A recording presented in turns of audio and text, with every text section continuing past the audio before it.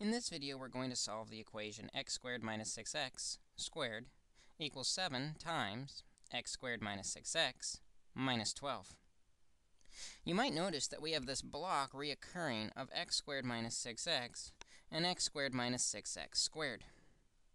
Because that block reoccurs, to make it easier to work with, we're going to introduce a new variable y and solve with a little substitution. If we make y equal to that block of x squared minus 6x, and y squared would be that block squared, x squared minus 6x squared, the equation then becomes y squared equals 7y minus 12.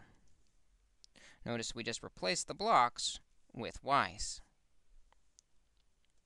We now have an equation we can solve like any other equation by first making the equation equal to 0, by subtracting 7y and adding 12.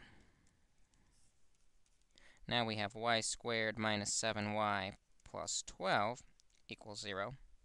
And then factoring the equation to y minus 4, y minus 3 equals 0. Again, if you want to review factoring, you can go back to some of the factoring videos where that's gone over in detail. And then we can set each factor equal to 0. Y minus 4 equals 0, and y minus 3 equals 0. By adding 4, we get our first solution, that y equals 4. And by adding 3, we get our second solution, that y equals 3.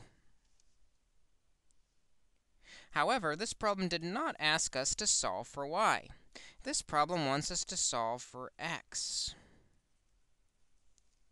To do that, we're going to substitute and replace both of these y's in y equals 3 and y equals 4 with what y equals, the equation x squared minus 6x. So for the first one, x squared minus 6x equals our first solution, 4. And for the second one, x squared minus 6x equals our second solution, 3. These are both set up to complete the square right now, so let's solve these by completing the square.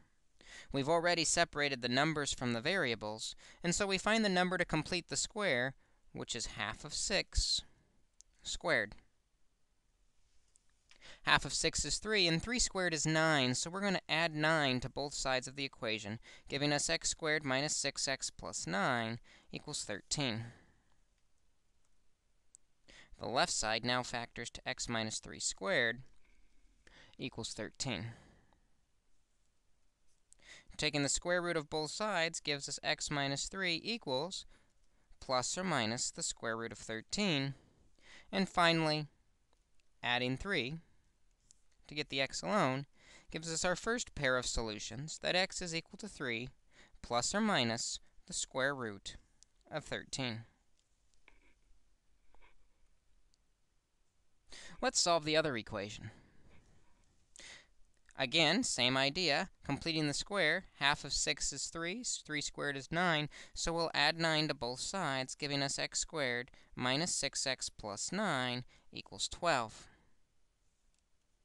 The left side then factors to x minus 3 squared equals 12.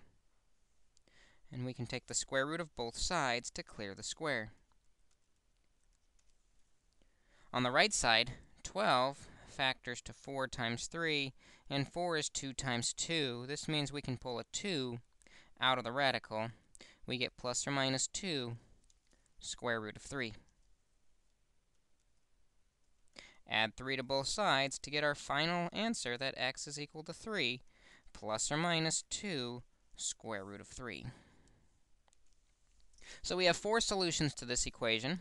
X equals 3 plus square root of 13, 3 minus the square root of 13, 3 plus 2 root 3, and 3 minus 2 root 3 are all solutions to the original equation. We found those solutions by making a new variable equal to that block that showed up twice, once normal, once a squared, giving us a new equation which we could solve.